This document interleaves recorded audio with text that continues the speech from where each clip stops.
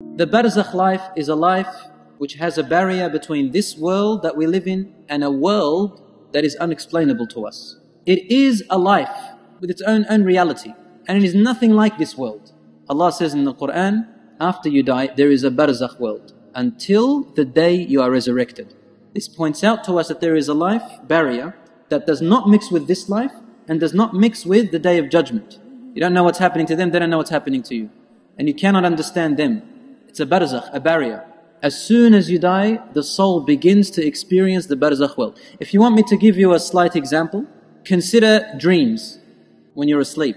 Your body is in the room, but your soul is doing something different, seeing something different, hearing something different. But your body is there. To the living person, the person who is awake, all I can tell you is, I see a body that's sleeping. But you're in a whole different world. Some people are sleeping, they don't even know that they're sleeping. They think it's reality. And some people know that they're sleeping when they're dreaming. Have you ever experienced that? You know you're asleep? So the barzakh world is similar to when your soul goes out when you're asleep. This barzakh world, my dear brothers and sisters, is a temporary station.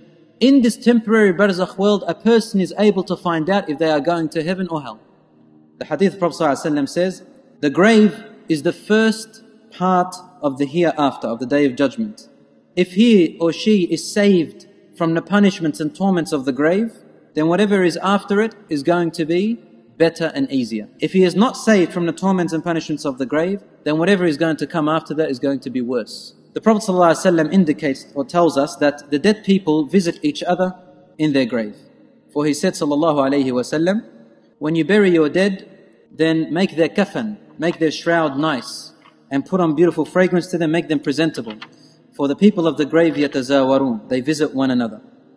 There is a similar hadith where the Prophet ﷺ tells us, bury your dead with the salihun, with the righteous people. For the neighboring person of a grave can harm the person who is next to them if they are being punished. They said, Ya Rasulullah, when they're dead, how are they going to be harmed? He said, won't you get harmed by your neighbor in real life? They said, yes. He goes, and therefore when you're dead, you get harmed by your neighboring dead person. That a person who is being punished in their grave, the animals can hear him or her. Ali radiallahu anha, or Aisha radiallahu anha said, 2 old Jewish women entered my house one time. And they said to me, the people of the grave get punished inside their graves. So I said to them, you are lying. This is not true. People in their graves don't get punished. Then they left. Then the Prophet ﷺ entered and I said, Ya Rasulullah, 2 old women from the Jews came to me and said, the people of the grave are getting punished in their graves. The Prophet ﷺ said, they spoke the truth. The people of the grave who are getting punished, they get punished until the animals can hear them. So the human beings and the jinns can't hear, but the animals can hear them every now and then. So that when a person dies, their soul goes to a place in the barzakh world. The soul goes either to where the believing souls and good souls are gathered, or it goes to where the disbelieving souls and the filthy or the bad souls are gathered. And when the believing soul goes to the believing place, the believing dead people, their souls run to it. In the barzakh world, the believing souls run to this new soul that is just fresh dead person. What are they asking them about? They are asking them about their faith, deeds. How are they doing? They miss them and they want the best for them, but they don't know what's happening to them. Rasul sallallahu alayhi wasallam told us, here are some of the ways in which the punishments can be lessened or forgiven. And in your grave, your light can be increased. He said there are ways that the dead person can still receive benefit in their grave. When the son of Adam dies, all of their actions are cut off. Khalas, there's nothing that you can do anymore. Except for 3 things. A righteous child that will supplicate for you.